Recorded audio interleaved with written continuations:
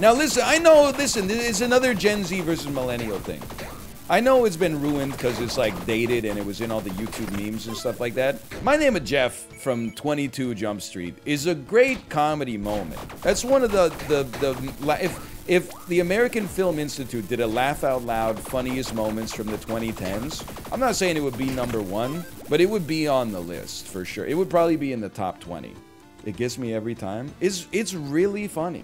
Where would Eminem coming out as gay rank in the interview? I would say like in the bottom. Well, not in the bottom, but like that would be one of the top 10 moments from the interview, I would say, which would mean that it's probably like, I don't know, in the top like 1,000 funniest moments of the 20. That's just my 2 cents.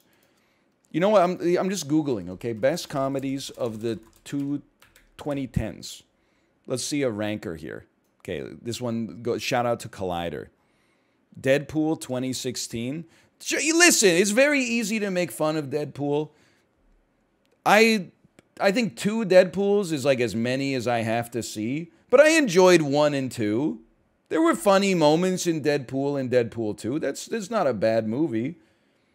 The moment where Deadpool has baby legs in Deadpool 2, that could be in the top 50 funniest laugh out loud moments of the 2010s. Easy A.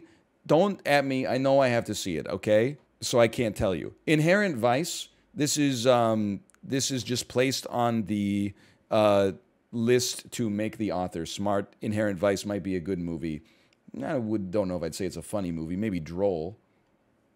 Game Night. Okay, honestly, there's got to be some moments in Game Night that would make the laugh out loud funniest list for sure. It's a very fun movie. Thor Ragnarok. You know what my favorite moment in Thor Ragnarok?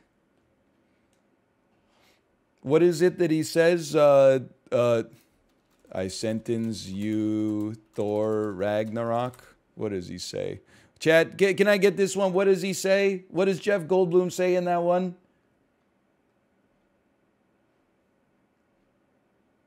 He doesn't say it's Ragnaroking time.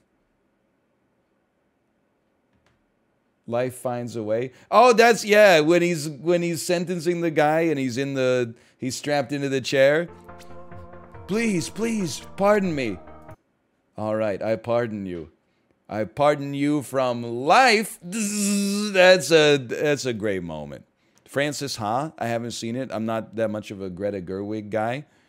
Hail Caesar, come on, don't insult me. 21 Jump Street, number 13. There you go. And 22 Jump Street's kind of up there too. This Is the End, 2013. Listen, I know This Is the End is also very bat-chestable. I think it's a funny movie, though. Listen, I'll just tell you. I like Seth Rogen more than you do, probably. Because like 95% of people online just go, I like Seth Rogen. I find him affable and humorous, okay? Spy, I've seen it. I liked it. I don't remember anything about it. The World's End is not a bad movie, but suffers from being the worst of the Cornetto trilogy by far, so I choose to pass. The Lego Movie, I've not seen it, but I'm sure I will. What We Do in the Shadows, okay, you know, there would be some genuine laugh out loud AFI moments here. I've just been inside doing my dark bidding. What is your dark bidding? See, right now I'm bidding on a chair. I'm bidding on a table. The Nice Guys, I saw it on an airplane. Liked it, but I don't remember anything about it. Lady Bird, come on. Paddington 2, okay, all right. The Grand Buddha, okay, I gotta see some more movies from the 2010s. Bridesmaids, again, why is it that every comedy 5 years after it comes out is so easy to bat chest? Bridesmaids is it's a good movie. I know that the director then made the Ghostbusters, but with ladies, and now he's kind of like, you know, it's like, instead of making a good movie, I could just make a movie that makes mean people not like it, and that's like art for me now. Like, that's kind of annoying to me, but Bridesmaids is funny. 2, Popstar, Never Stop Stopping. Actually, an incredible movie. Would I put it number 2? I don't know, but it would be up there. That is a great movie. And number 1, MacGruber. Okay, this list is insane. This list is out of its... Listen, I saw MacGruber in theaters. Like, it's okay. It's got more misses than hits. I do think of MacGruber anytime someone cuts me off in traffic, and I just repeat their license plate to myself, though. KFBR 392, KFBR 392. The best comedy movies of 2020. An American Pickle. Are you high? What are you... Who wrote this? All right, I mean, we got 9 minutes left.